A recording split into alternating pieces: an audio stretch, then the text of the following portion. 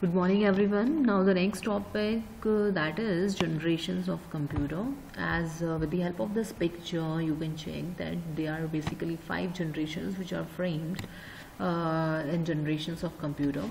And if I talk about the technology which have used in the different number of generations, then with the help of this picture you can check that in first generation vacuum tubes have been used as an electronic component. Then in second generation transistors have been used in place of that vacuum tubes. Then after that the evolution of integrated circuits done, and in place of these transistors, in place of number of these transistors, we have used integrated circuits. So after that, in fourth generation, very large scale integration circuits have been used. Means basically we can say that VLSI technology was there, and in case of fifth generation, ULSI technology was there.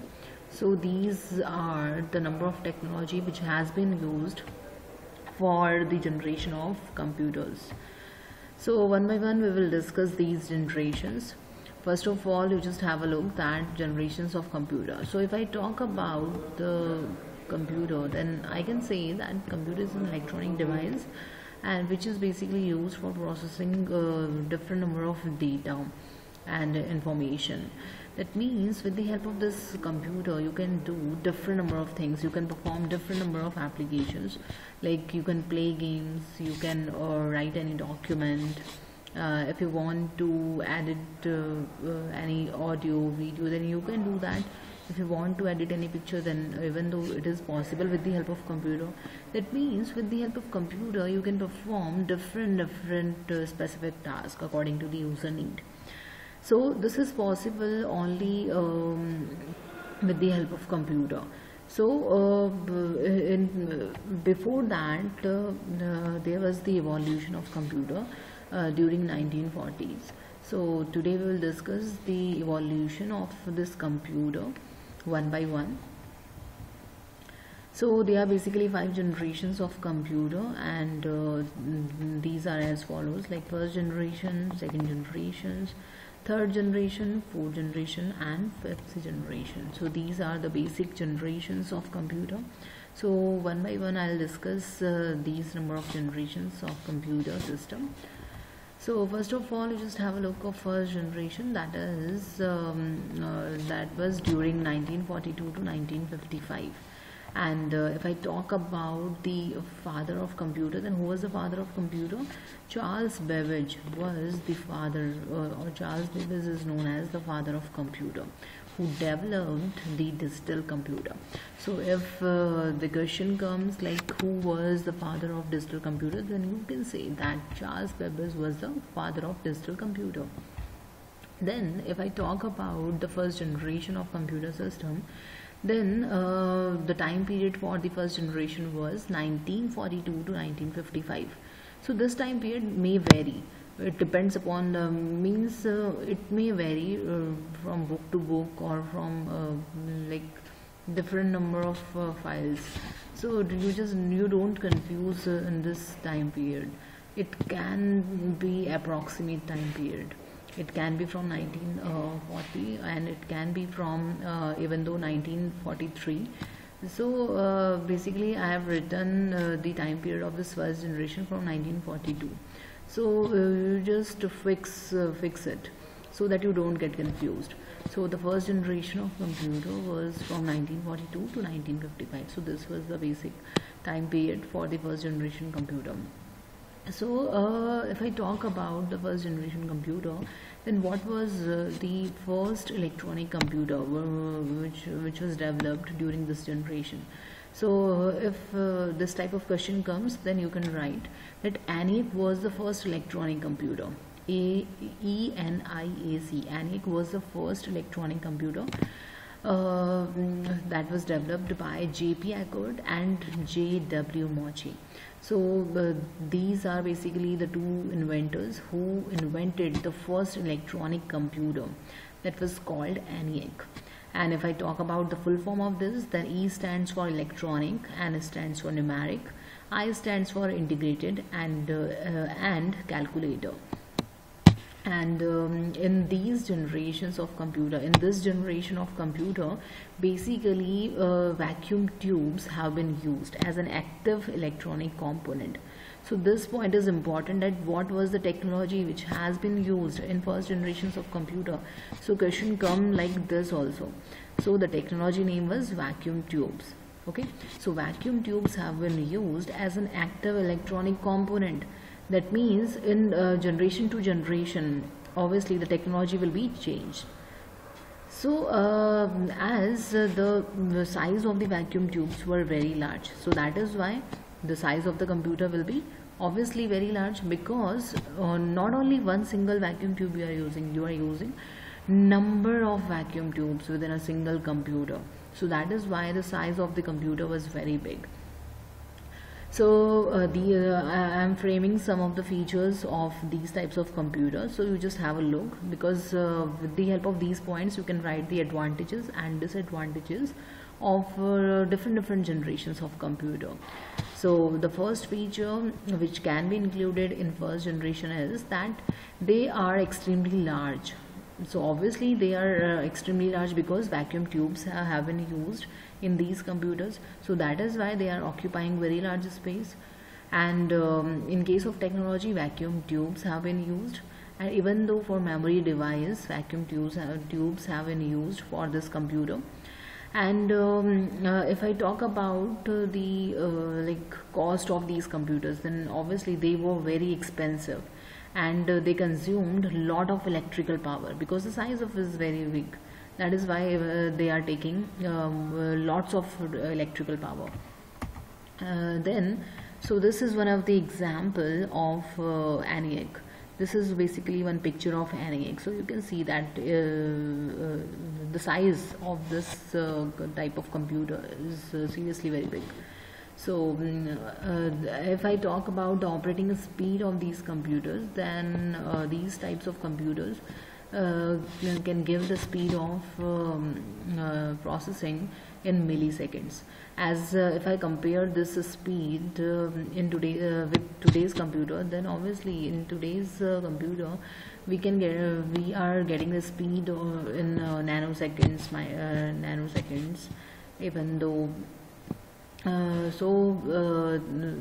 the speed was very slow in these computers, or you can say in the first generation computer. And if I talk about the accuracy and reliability, then these features were very low. Means these types of computers had low level accuracy and reliability, and the storage capacity was very small. Means you can store only from 1 to 4 kilobyte of files you can store within this computer. And if I talk about the languages, programming languages which can be used in these computers, so only these type of computers can take the data only in machine level programming language. Machine level programming language means only you can give the input to the computer only in the form of 0 and 1. So machine language basically is in the form of 0 and 1. So in these computers you are taking the input from the user only in the machine language, so that is very tough. So if I talk about the examples of these computers, then ENIAC was one of the example of this generation of computer. Then ADVAC is there, UNIVAC, IBM 701 and IBM 650. So these are some of the examples of these some of the examples of this generations of computer. Hope you have understood. Then after that the next generation, that is second generation of computer. So the time period for second generation of computer was from 1955 to 1964. And in this generation, in place of vacuum tube, transistors have been used. So transistors basically better than vacuum tubes, as these computers were based on transistors instead of vacuum tubes. So some of the features, some of the features which I am framing in this second generation of computers are like these computers use transistors. Then after that they are smaller but they are faster and cheaper in comparison to first generation of computer only, not from the today's computer, not in the comparison of today's computer. So they are smaller, faster and cheaper only with the comparison of first generation computer, and they consumed less electrical power than first generation, because obviously the size becomes smaller in comparison to first generation. So that is why the electrical power is less, and that is why it is cheaper and faster also. And then after that, some more points in case of this generation of computer. Like if I talk about the operating speed, then in first generation computer the operating speed was in milliseconds, but in second generations of computer the operating speed was in microseconds also, and they were more reliable and accurate in comparison to first generations of computer. And there is one advantage, that they could understand high level languages such as COBOL. Means you don't have to take the data only in the form of 0 and 1, or not. You don't have to take the data in only in machine language. So this is one of the advantage of second generations computer. Then for storing purpose, for secondary storage and for saving the files, magnetic tapes have been used in these computers. That means the storage capacity obviously get increased in these computers. So this was one of the advantage in these computers. Now if I talk about the examples of these computers, then IBM 1620 was one of the example of these generations of computer. Then IBM 1401 and CDC 3600. So these are some of the computer system name which was developed during second generations of computer. So this is basically the picture of IBM 1620. So it looks like this. So as you can compare this image with the first generations of computer, like the size of this second generation of computers is small in comparison to first generation. Then after that, the third generations of computer, and the time period was from 1964 to 1965, and in place of transistors, integrated circuit technology have been used in these computers. And one IC was a single component that contains number of transistors. Means not only single transistor is being used in place of the integrated circuit. In one integrated circuit is equivalent to number of transistors. That means the size got compact. Means the size of these computers obviously very small in comparison to second generations of computer. So some of the features which I can frame in these in this generation are as follows. Like these computers used integrated circuits, as I've told you. Then after that, they are very small, efficient and reliable in comparison to second generation. Then operating speed, operating systems were also developed at this point of time. Means in the third generation, operating systems have been developed like this. This is one of the picture of the computer system that was developed in third generation. So monitors and keyboards were also introduced for inputting and output of this data. So these are some of the advantages of third generation computer over first and second generations of computer. Then after that, for storage purpose, for secondary storage purpose, the concept of magnetic disk were used in third generation only. And the operating speed was measured in nanoseconds. That means obviously the operating speed is increased in third generations of computer. Then after that, these computers can understand large number of high level languages. Not only single high level language can understand these computers, they can understand number of high level languages which have been developed during this time period. So if I talk about the examples of these generations, then PDP 8, PDP 11, ICL 2900, IBM 360 and IBM 370. So these are some of the examples of third generations of computer. So today we will cover these three generations of computer.